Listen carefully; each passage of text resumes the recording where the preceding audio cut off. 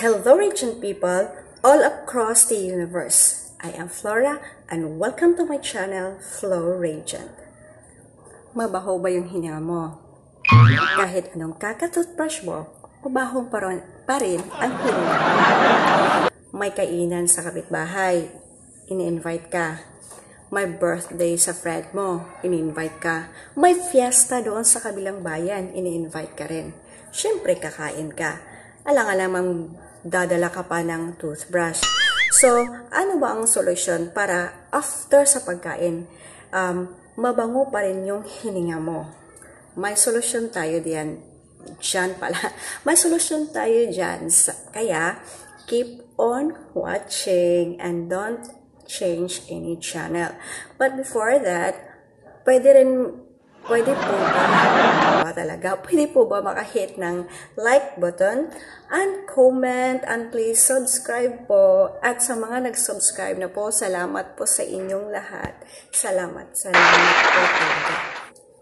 Okay, so ito na po ang sinasabi ko po na maging SOS ninyo pagdating sa fresh breath.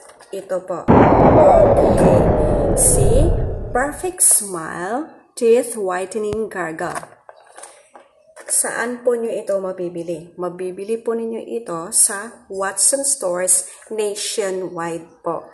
Murang-mura lang po ito. Ang pagpa-fresh ng breath ninyo ay mura lang po. Huwag kayong mag-alala nun sa kung mahal, pero hindi ito mahal talaga. So, ano ba ang meron dito sa loob? Okay. So, meron po tayong stick gargle. Stick gargle po ito. So, ano po ang meron dito? It is said that it is infused with green tea extract. Ano pong ginawa ni green tea extract? So, siya po ang nag-help po siya sa destroy sa cavity sa ating teeth. And then, gum disease din po. And then, bad breath. Kaya, para maging fresh yung breath mo. And take note, meron din po itong vitamin C. Ano pong ginagawa ni vitamin C dito sa teeth whitening gargle?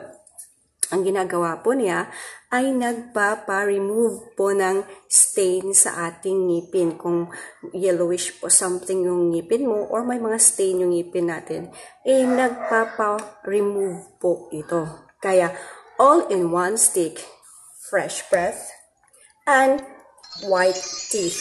So, kaya pala sigurong tinatawag na perfect smile. Kasi, meron ka ng perfect smile.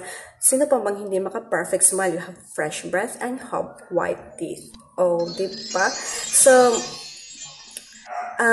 meron din pong mga tao na yung first use pa lang po nila dito, sensitive na po yung teeth nila, tsaka yung gum nila.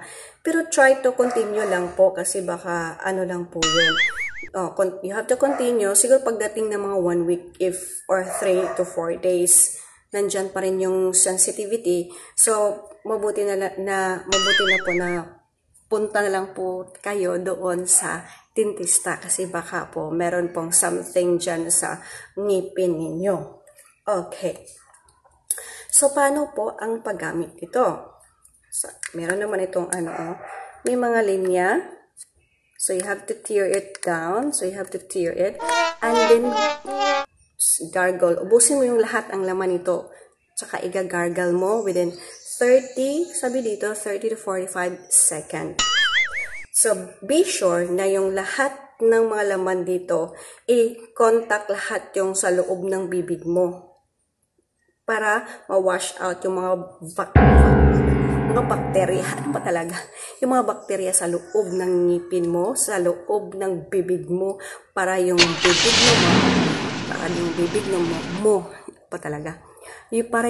mo na imbornal yung amoy, ma-freshen up po nito.